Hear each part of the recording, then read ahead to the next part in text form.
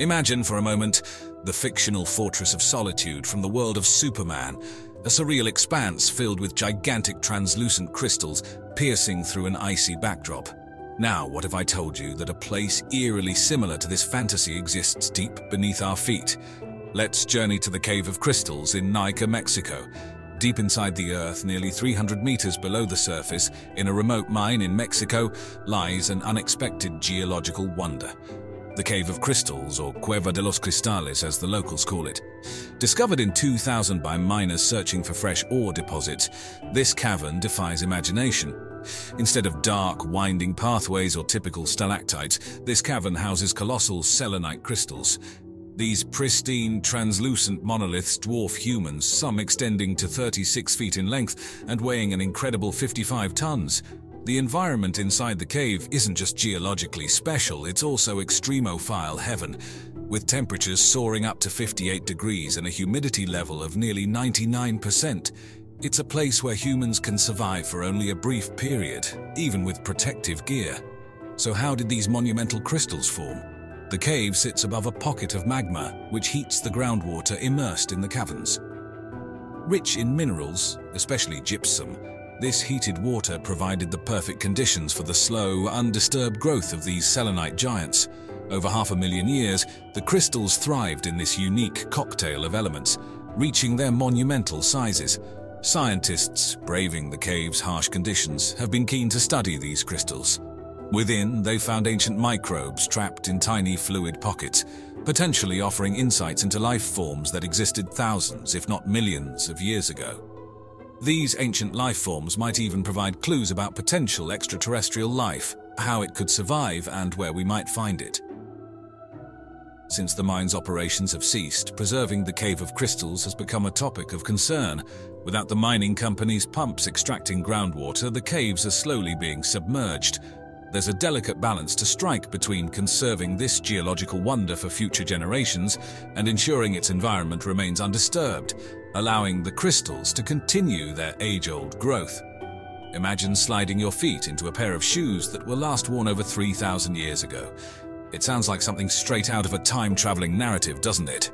But in the cool darkness of Armenia's Arini 1 cave, archaeologists stumbled upon just such a relic, the world's oldest known leather shoe. In 2008, within the depths of the Arini 1 cave, researchers found a shoe remarkably preserved and made entirely of cowhide. Fashioned with leather laces and stuffed with grass, this footwear dates back to 3,500 BC. This makes it older than Stonehenge, the Great Pyramids of Giza, and even the written word as we know it. It's fascinating to observe the detailed craftsmanship in this Bronze Age shoe. The technique used was similar to moccasin-style footwear, stitched together in a way that provided durability and comfort. This ancient shoe offers a tangible glimpse into the life and culture of people from the Bronze Age, illustrating not just their survival needs, but also their intricate skill and artistry. It's awe-inspiring to realize that our ancestors, thousands of years ago, shared our same basic need for protective footwear and went about crafting solutions with such finesse. The Arini 1 cave, where the shoe was found, is a treasure trove for archaeologists. Alongside the shoe, researchers discovered winemaking equipment, dried fruits, and even a 5,900-year-old straw skirt. These finds suggest that the cave served multiple purposes, from a dwelling place to a space for community gatherings and rituals. The grass found stuffed in the shoe might have been a method for keeping the foot warm or maintaining the shoe's shape. But it also hints at the seasonal changes the ancient inhabitants of the region might have experienced and adapted to. The discovery of the Bronze Age shoe is not just about unearthing a piece of ancient fashion, it symbolizes human innovation and adaptability.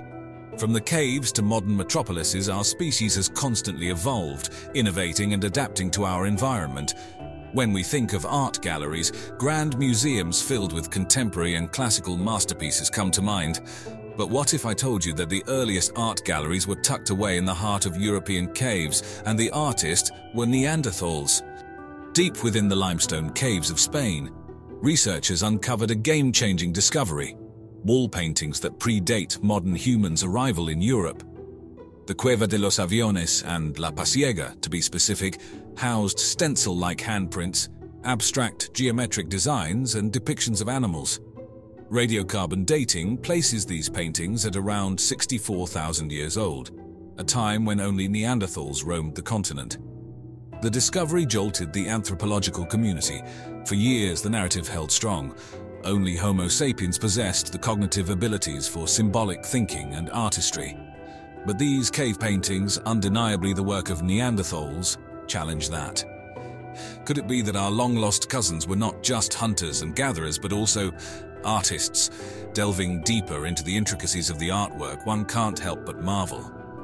The use of red and black pigments, possibly derived from minerals like iron oxide, suggests a level of resourcefulness. The motifs, although seemingly random, might possess deeper meanings. The handprints, perhaps, were a form of signature or a way to make their presence felt, while the animals could represent the fauna they encountered or revered. The geometric patterns, well, those remain a tantalizing mystery. Some hypothesize they could be early forms of counting, maps, or even spiritual symbols. These cave paintings were not just mere doodles. Their locations, often deep within the caves and away from living quarters, indicate they held significant importance. Ritualistic, perhaps, a way for the Neanderthals to connect with a world beyond theirs, to invoke protection, luck in hunts, or even fertility. Let's embark on a journey deep into the heartland of America. Imagine walking in a forest and stumbling upon an entrance to a subterranean world that's been untouched for over a millennium. Welcome to the lost cave of the Ozarks. Located in the dense forests of the Ozarks, the entrance to this cave remained concealed by thick vegetation for centuries. It was purely by chance, during a hiking expedition, that the entrance was found. What lay within was nothing short of a treasure trove, a perfect blend of natural wonder and human history. As explorers ventured deeper into the cave, they were met with stunning geological formations. Stalactites and stalagmites, resembling intricate sculptures, adorned the cave's chambers. Underground streams flowed, and in some areas, rare and delicate cave crystals sparkled, revealing an underground realm that had evolved in isolation. But it wasn't just nature's handiwork that left researchers in awe. Scattered around the cave were remnants from indigenous civilizations that had called the region home over 1,000 years ago. Pottery shards, stone tools, and even fragments of woven materials suggested that the cave was once a site of importance. Could it have been a ceremonial center, a refuge during troubled times, or perhaps a sacred burial site? On the walls of one chamber, pictographs painted with earthy pigments showcase scenes from everyday life and spiritual beliefs. Hunting expeditions, dances, and ceremonies were depicted, offering a window into the lives of the cave's ancient inhabitants.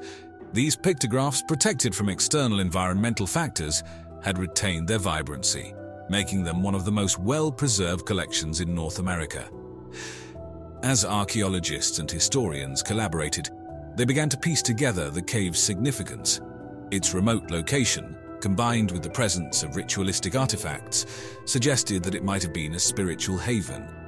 The Ozarks, with its hills and dense forests, has long been considered a place of mystery and reverence by various indigenous groups. The lost cave seems to amplify that sentiment. From the surface, our planet might seem like a sprawling tapestry of diverse habitats, but underneath, there are ecosystems that defy our understanding, hidden realms where sunlight never ventures. Let's dive deep into one such place, the subterranean jungle. Located deep within a cave system in Southeast Asia, the subterranean jungle was stumbled upon during a geological survey. But rather than finding a standard dark and damp cave environment, explorers were met with an explosion of life. Illuminated by bioluminescent fungi and bacteria, the walls of the cavern shimmered in shades of green and blue. Without sunlight, photosynthesis as we know it is impossible. But here in the heart of the subterranean jungle, life has found a way.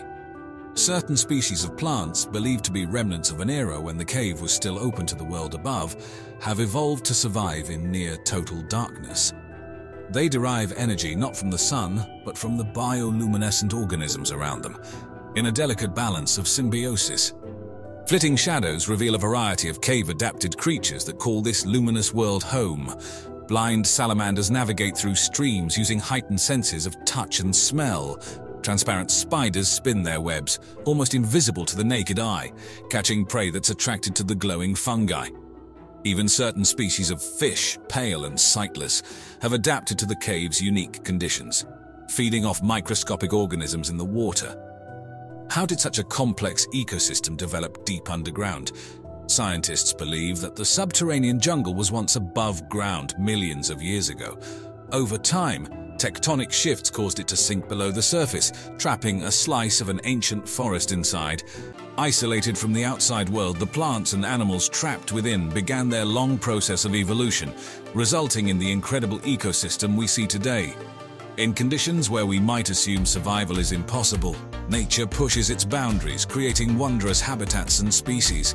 It's a humbling reminder that even in the deepest, darkest corners of our planet, life, against all odds, finds a way. And it challenges our understanding of where life can exist, not just on Earth, but potentially in the vast universe beyond. And as always, thanks for watching.